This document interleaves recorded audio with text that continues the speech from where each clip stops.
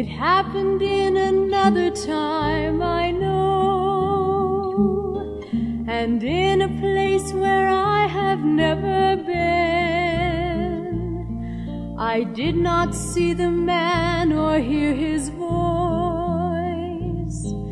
but what I am because this Joseph, in spite of youth, in spite of pain and trials, became a prophet of the living God.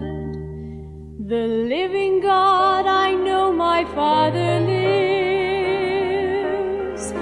I know I am His child, I know my place,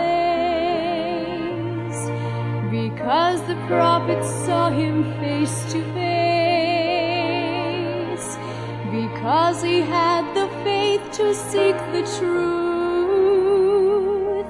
and love both men and God enough to die, that truth might live, prevail, and magnify.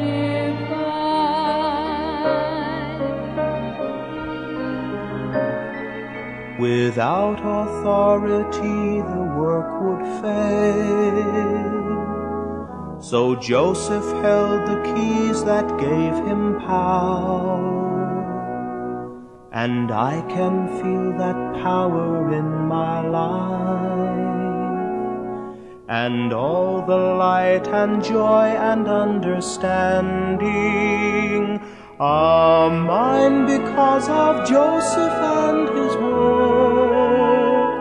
because of Joseph's love and sacrifice. I love this man, his spirit speaks to me, past all the many years that part our lives. I know that Joseph was a man of God. I know because my spirit soars with joy. I test his words and find the truth can stand. I pray and feel the Spirit warm my soul, for I have made these truths my very own, to light me as I walk the pathway.